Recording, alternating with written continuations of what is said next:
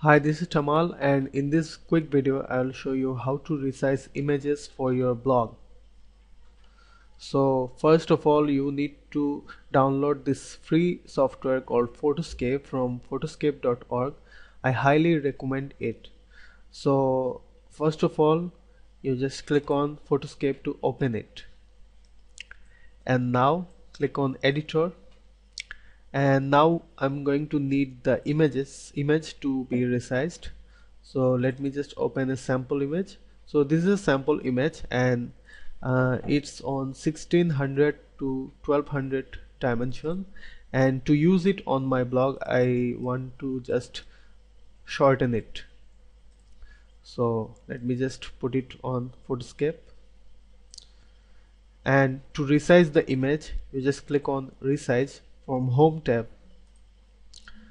and now you can just resize it. So for my blog I'm just using 500 pixels in width, and you can see the height will adjust automatically.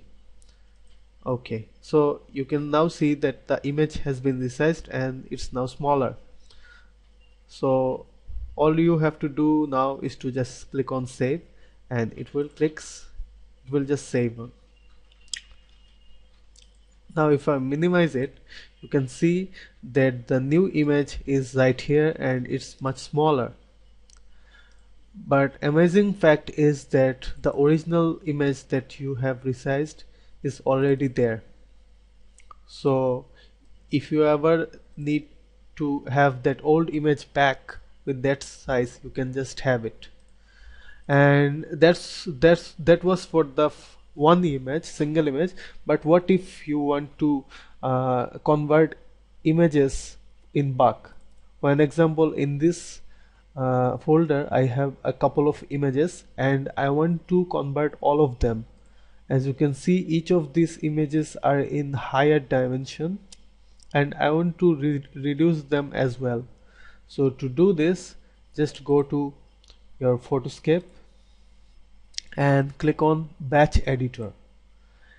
On the batch editor, you just have to put all of those images over here, and now you can just adjust all of those images at once.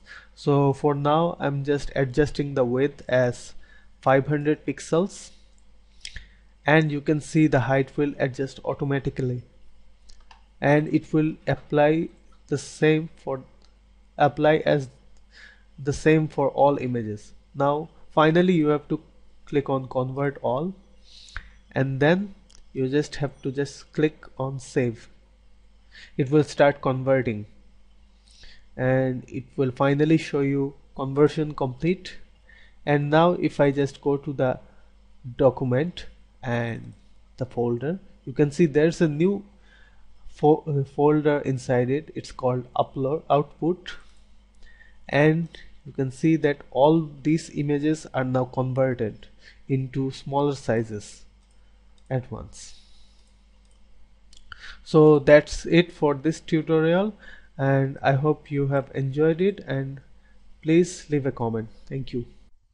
Hey, if you are looking for more videos, courses and training on this matter, please click on the link below this video to check out my other stuff. Thank you.